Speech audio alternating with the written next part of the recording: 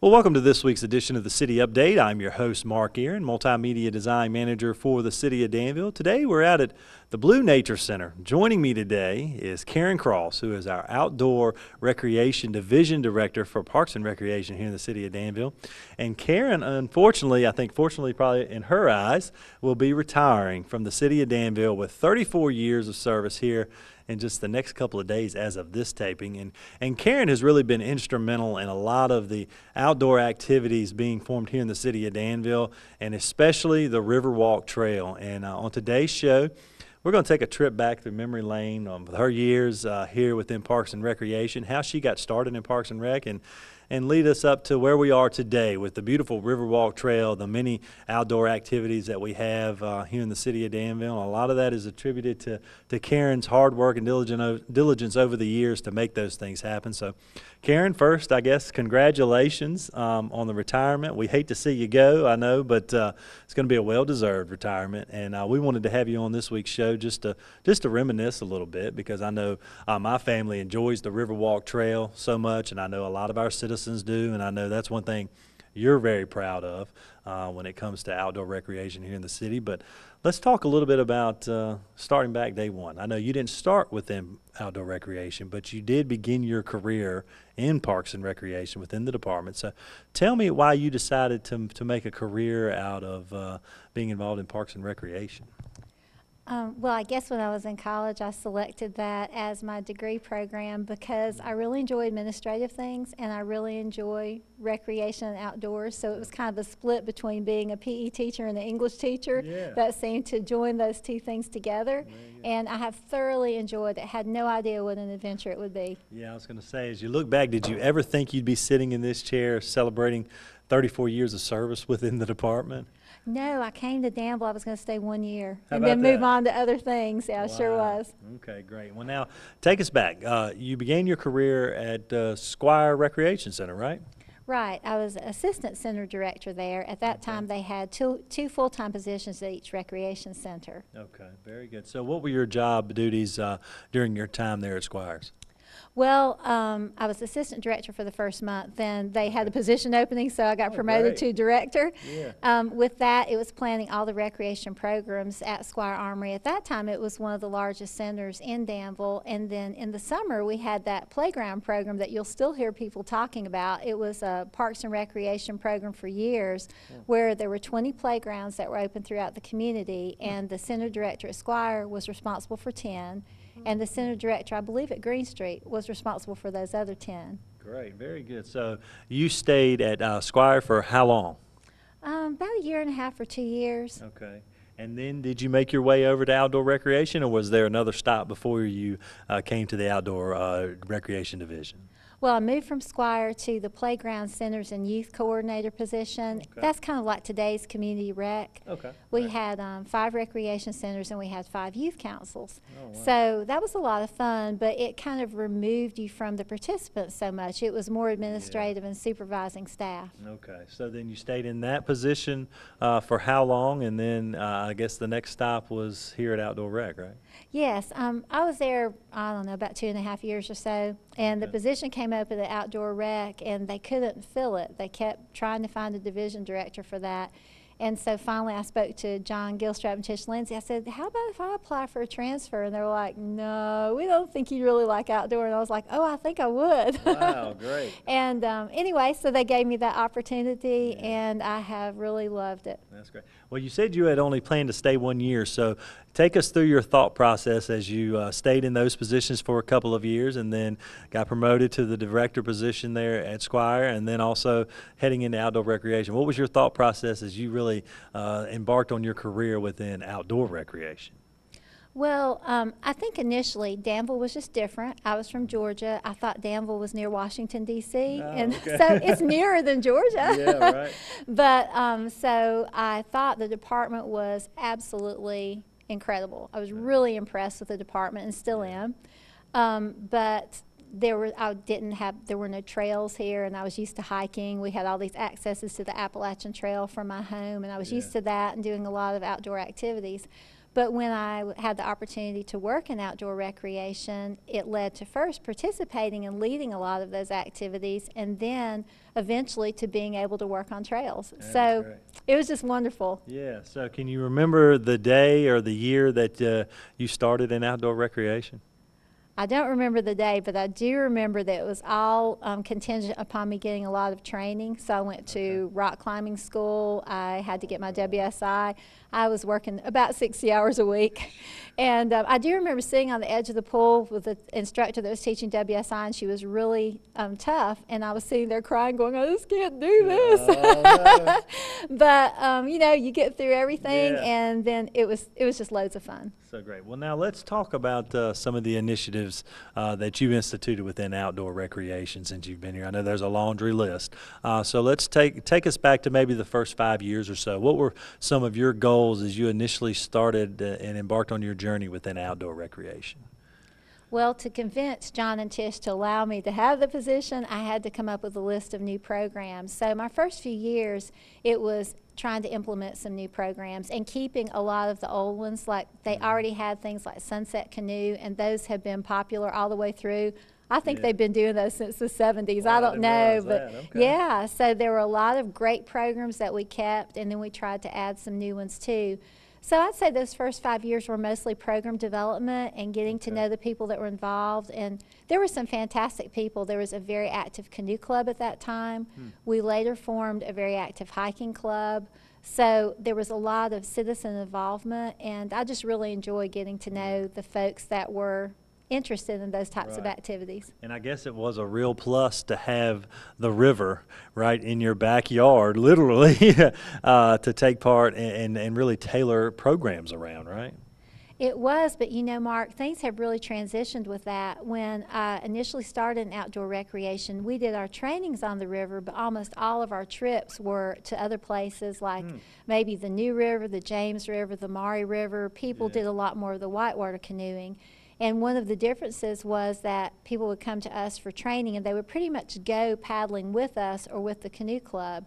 Well, now we use the Dan River so much more, and the thing that we've seen is that is a little different is folks will come to learn all the basics of paddling, then they go out and they can buy kayaks and canoes, and they use them here on the Dan. So there's a lot more local use of paddling now than there was at that time. And do you think, we're going to talk a lot about the Riverwalk Trail in today's show, so I don't want to jump ahead to that yet, but do you think the opening up of having the trail and the access, the close access to the river, do you think that really allowed citizens to see how they can utilize the river, they can play in the river, you know, they can do a lot of things in the river with having that trail? It's really right there at your fingertips. Do you think that kind of the opening up and the access of the banks of the river for miles really played a role in that?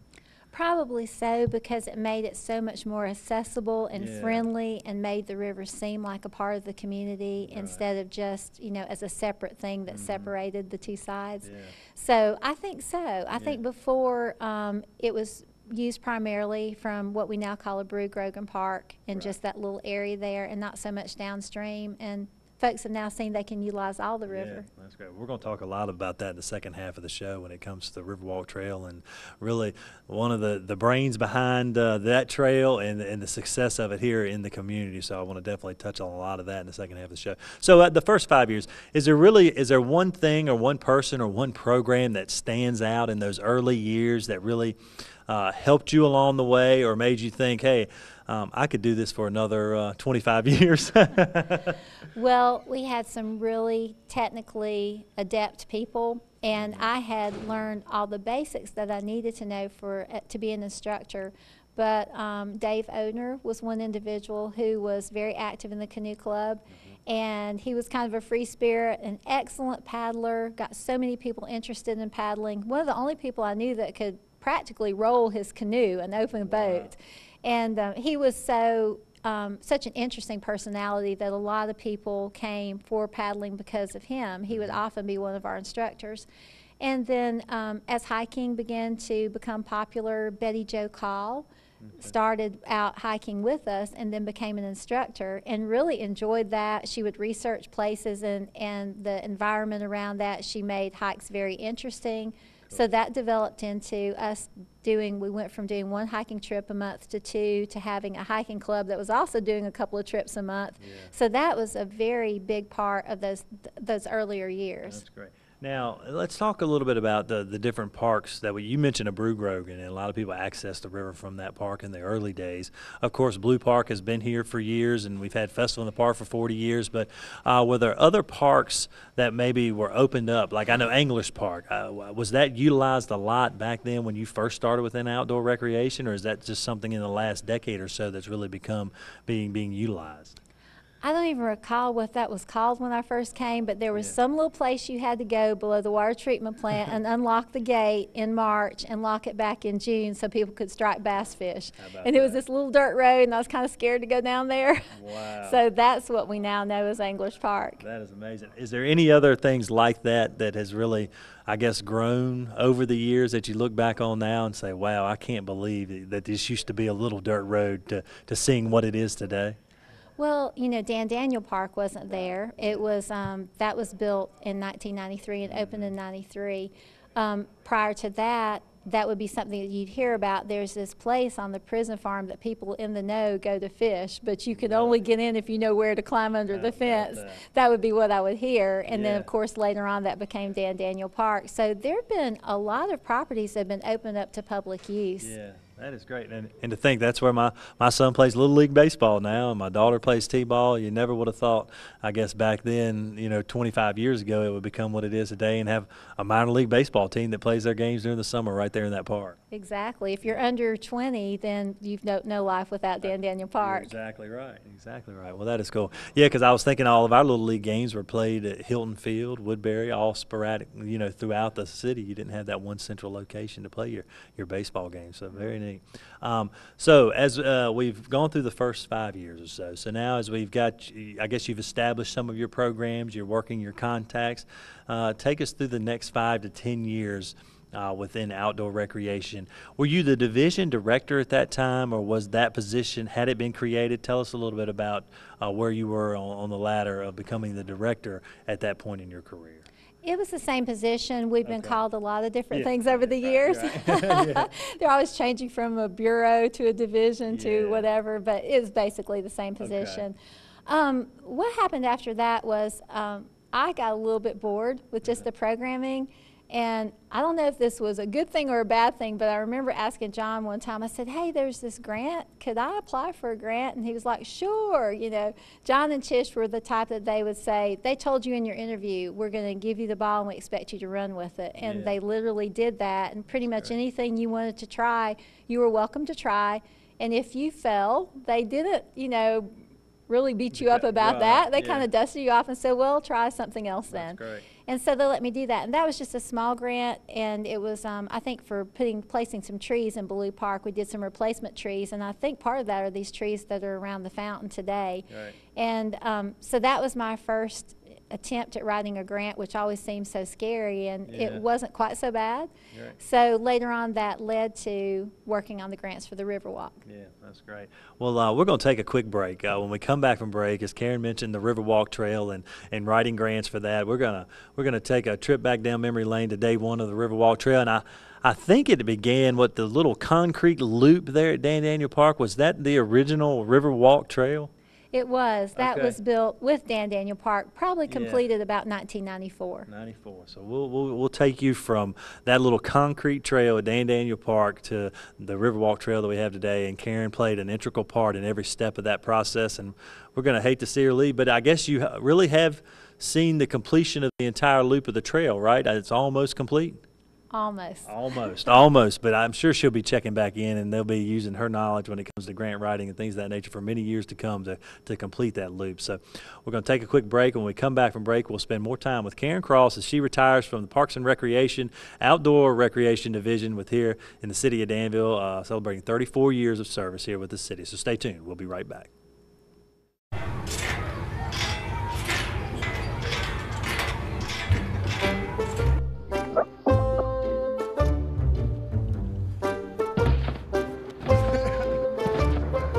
Ballerina.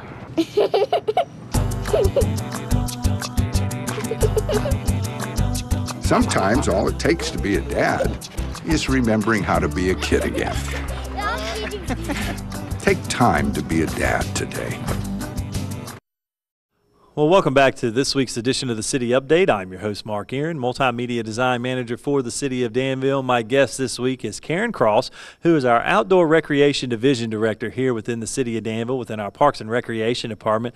And Karen is going to be retiring in just 2 days as of this taping, and she will be celebrating 34 years of service within the Parks and Recreation Department here in the City of Danville. In the first half of the show, we talked with Karen about the first decade or so with the department and some of the things that she went through in getting new programs off the ground within the department, some of the changes she has seen over the years just when it comes to Brew Grogan Park, Dan Daniel Park, which wasn't even in existence when she started with the department, and also Anglers Park as well. She talked about being a little dirt road there leading down to the park past the water treatment plant. Of course, what you see today with rugby fields and Anglers mountain bike trails and things of that nature there. But Karen, I guess the thing you're probably the most proud of, I would think, is the Riverwalk Trail and the success of the trail and the thousands of people that utilize it on a daily basis here in the City of Danville. And we kind of teased a little bit before we left for break about the initial trail being that little concrete trail that's in Dan Daniel Park, a little loop there. And that was built in, what, 1993, did you say? I think 1994, right after 94? Dan Daniel opened. Okay. So tell me a little bit about how you got involved in the Riverwalk Trail process, writing grants, and to where we are today. How did you initially get involved in that process? Well, just prior to constructing that trail, we had an initiative where we wanted to build trails in neighborhoods. So we approached a couple of neighborhoods, and at first people were responsive and then got a little bit fearful about folks that weren't in their neighborhood coming using the trail and how that would affect their property, and we're just uncertain about that. Yeah. So we took a step back and decided, well, we need to do this on public property first to kind of test it and see how it works. Yeah. So the first was that concrete loop, and that was actually sponsored by Danville Register and Bee. There were several different names tossed out there, and the Riverwalk was selected. So that was the name of the original concrete loop, and then eventually became the name of the whole trail system. Yeah. So that was done, and then a few years later, some grants were applied for, both by us at Parks and Recreation and by Community Development, with the idea of extending down towards what is now known as Anglers Park, and then upstream and across the bridge to the crossing at the Dan. Right. And the crossing was just being built at that time. Yeah. They were renovating all those buildings and all, and that was a community development project using transportation funds from VDOT. Right. So Sharon Carney and Ken Gilly worked on it from that end, and I worked on it for Parks and Recreation from the other end, and we actually had 2 grants from 2 different agencies at the same time. Oh, right. So we opened the trail from Dan Daniel down towards Anglers, and that was about a mile. We opened that in 1999. That was Virginia Department of Conservation and Recreation funds, what they now call the Recreation Trails Program. Mm-hmm. Then in 2000, the section upstream was opened that connected the crossing. Right. Well, we were really shocked, surprised, and amazed at the amount of use that trail started getting. Yeah. It was just like people immediately adopted it. We didn't promote it. We didn't do anything. It was just kind of like, hey, I'm really fortunate to be a part of this, but I can't really take much credit. Yeah, like they've been waiting for years for it. Huh? Yeah, the community just embraced it. So it has really been a win-win project ever since. And one thing I just want to make really clear, I was privileged to be part of a team to do this. It hasn't been me. A lot of times I end up in front of the camera, but there are so many people involved, you know, from the very beginning, community development, Parks and Recreation, and Public Works have just partnered together to make this happen. And we've had fabulous support from several, I think 3 city administrations have been involved in the process. So, you know, it's really been a team effort all the way around. I know it has, and Karen is very humble, but she has played a big role in that. But it is a team effort to make a lot of this happen. And walk us through that process, because it's not just say, okay, we want to put a mile of trail through here, let's do it. It's a process, and there's a lot of things that have to be put into place to make it happen. Easements have to be gathered from at certain portions on the trail. Can you give our viewers an understanding of really what it takes to get the funding, first of all, and then to really follow it through to completion for just maybe a mile stretch of trail? Sure. Well, when we were doing it all on city-owned property, it was a little bit easier because we had control of the property and we're managing that. So that was of course, we gave ourselves permission to do it. Yeah. And so you didn't have to go through anything else with that. But there are grant application processes, and a lot of people think that's really complicated. There is a lot of detail required and a lot of research required to write a grant, but as long as you answer the questions the way they're asked and find out what the intent of the grant is and make sure that you're matching what they want to do, then it's pretty simple process. It just takes dedicating some time to it. Right. So that might have been one of the things with my position. It started to change a lot over the years, Yeah. where I was doing half programming, half grant writing, until more recently it's been heavily involved with grant writing and Yeah. projects and that type of thing. Right. So it's kept it very interesting. Yeah, very good. Well, I know we've talked about this a lot on our shows in the past when it comes to the grant writing and receiving funds from the state level, that the state people, and they know now that we're going to utilize the funds that we're giving, and there's actually localities out there, if those funds aren't utilized, they'll give us a call and say, hey, Danville, can you utilize those funds? Because they just of I guess our past work on the trail, they know that we're going to put the funds to good use, right? That's true. Yeah. Occasionally, a locality or some entity will have difficulty completing their Yeah. project, so there's money left over. And we have been really fortunate to get the call sometimes saying, do you need extra money for your project? And so if we do, the state have been tremendous partners in providing that extra money to help us either go further or do a little bit more with that grant, or reduce the amount that the city has to contribute. So we talked about the growth of the trail down to Anglers, connecting to the crossing. So now we're into the 2000s, and the trail continues to grow. So tell me a little bit about the next process. Where did we go from there? And then now, currently, how many miles of trail do we have along the Riverwalk? Well, currently, it depends on if you count every spur, Right. but anywhere between 9 and 9.5 miles, depending on how you want to measure it. So the way the process went from that point was, now we were dependent upon the business owners and private owners to buy into the whole idea. Well, once the trail had been here a few years and we weren't experiencing the problems that people were afraid might occur, less crime on the trail pretty much than anywhere. We weren't having people go over the fence at Public Works and steal things. So everybody was utilizing it the way it was meant to be used. So once the trail was built out on public property, as you mentioned, we allowed ourselves to do that here in the city, but you had to go on private property. So that created a whole different animal, and you working with private business owners in the community, right, for easements to allow the trail to continue to grow. Yeah, and those first people that granted us easements, they were really brave, but Yeah. they saw that we didn't have problems on the other sections of the trail. So a lot of them were willing to give us the easements that may have been anywhere from 25 to 100 feet wide. Our responsibility with that was to keep the trail up, not let it fall into disrepair, to keep fences in some cases intact there, and in some cases we replaced fences, and to make sure everything was utilized the way it was supposed to be. The police departments always worked with us in providing patrols on the trail, and park maintenance has begun to play a bigger and bigger role as the trail has grown, and they keep it nice and clean. But these business owners have been fabulous to work with. They really have. I mean, that's just shows their community spirit to be willing to allow those properties to be used. Because you really wouldn't have had the success that we've had in the trail continuing to grow if it wasn't for those businesses, because you get to a certain point and you'd have to stop, right? Right, exactly. Yeah. Well, that's great. And I know you talked about being around to see the completion of the trail, so we're almost there. Give our viewers just an update on where we are now. I know we've made it over Sandy Creek and heading over Sandy River. Bridge was in place, so we're almost completing the loop, right?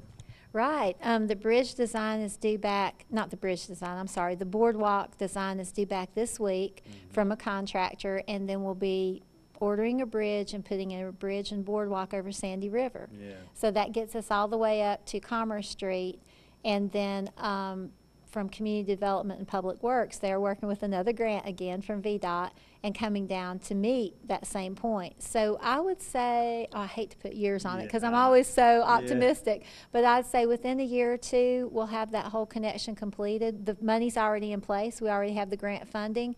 It's just working through the process with getting permits and that type of thing and getting the construction done. So literally you could park, let's just, this is just an example, at the movie theater. And you could take the trail from behind the movie theater and go all the way down to the Institute for Advanced Learning and Research and come back down go back down by Anglers Park head all the way back downstream, past Dan Daniel Park, past the crossing at the Dan, make the loop all the way back around to where we are here at Blue Park. And if you want to keep going, you connect right back across the bridge to the movie theater.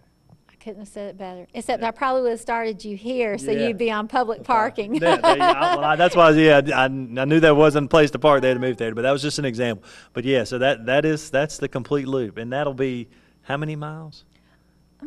Well, if you add in the roadway here, it's probably going to be about 14 miles. Wow, that's great. That's great. So, are you going to be the first one to do that loop? Or will you come back and say, "Can I be the first one to make that loop?" You Hey, deserve it. There are people out there that when we're building a trail and we have the signs up saying, trail under construction, they're going by saying, "We're really enjoying this. This is great." So I don't think I would have a chance at getting to be the first first one, person. yeah. But we're just glad so many people are enjoying it and taking advantage of what's here now. Yeah, that's great. Well, you talked about it in the final years of your career here at Parks and Recreation, how your job title has really shifted, being more administrative, working with the grants and things, and less in programming. Are there any special projects that you've worked on, say, in the last 5 years, besides, of course, the Riverwalk Trail, that you're particularly proud of? Well, the more recent, I guess, our focus recently has been on building the trails and parks into something that's even more attractive, and that's really been something that Bill Screeney, our director, has kind of encouraged. So we've gotten to work together on the Union Street Overlook, which is really pretty, and then also at Anglers Park, you can see the new area there where we have the shade structure. That's a very attractive setting, and then of course we just started the art trail. So that was wonderful to be able to introduce the public art and the public sculpture to Danville. It was really great to be a part of that project. And it seems like the public has really embraced the art trail as well, because I've seen people walking around to the different pieces of artwork with their maps, like they're following the trail and really enjoying it. Yeah, I think so too. We're getting ready to put the little plaques on it that have a QR code, and that QR code will take them directly to the website. We also have a new program. It's like the iRiverwalk. You can go to our website and put your photos on it. It's IDAT for Danville Art Trail, IDAT. Great. And you can put pictures of yourself there that you've taken around the art. Yeah, I love that. The slideshows on the website now, the Riverwalk Trail, the iRiverwalk, is really great to see everybody in the community enjoying it and capturing those special moments along the Riverwalk Trail, because I know we have nature photographers that have showcased their work. You can see them on the wall here in the Nature Center. You got great photography, and I know in the Register and Bee, Mr. Hoffman highlights his work quite a bit on the Riverwalk Trail. So it's great to see nature in its finest form there on the Riverwalk Trail. Well, Karen, as you wrap up your time here within Parks and Recreation, is there one thing or two things that you'll miss when you that first day when the alarm clock goes off and you don't have to come to work here? What is there, one or two things you'll miss, or is there something you'll miss the most about coming to Danville Parks and Recreation? Well, I think the main thing I would think is, oh my goodness, all this stuff I didn't get finished before I left. But oh, well, I think the opportunity to serve the public. I really do look at that as just a blessing to be able to serve, and just a tremendous opportunity to be involved with all these things. It has been great. There are so many people working constantly to improve the community from every aspect, both our public and private citizens. So many folks together on this, and I just really think that Danville's going to continue to grow. It has been nice to be a part of that, so I'll probably miss that a little bit. Yeah. But there's so many things to do. And Mark, something we didn't mention, you did briefly, but the Southern Virginia Mountain Bike Association and the trails there. We have thought about, my husband and I have thought about if we wanted to relocate, and we keep saying, but we walk the mountain bike trails almost every day, and where do you have a community that's just 8 minutes from your house? Wow. So all that they've done with that 30 miles of trail has been fabulous, and brought so many people into Danville to see what else we have to offer. But those trails are wonderful. It makes it like a whole different place where you can just escape. For sure. Very good.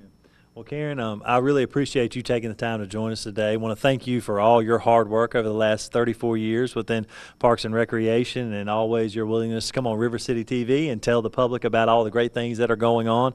And I know department directors and division directors have your number on speed dial, because I'm sure they'll be calling you up here in the next few months, especially when those grant cycles come through for the next part of the trail. But we'll definitely miss you here at Parks and Rec, but want to thank you for all the work you've done. And I'm sure our citizens will see you out, you and your husband out on the trails enjoying the great things that Danville has to offer, because you're not going anywhere, right?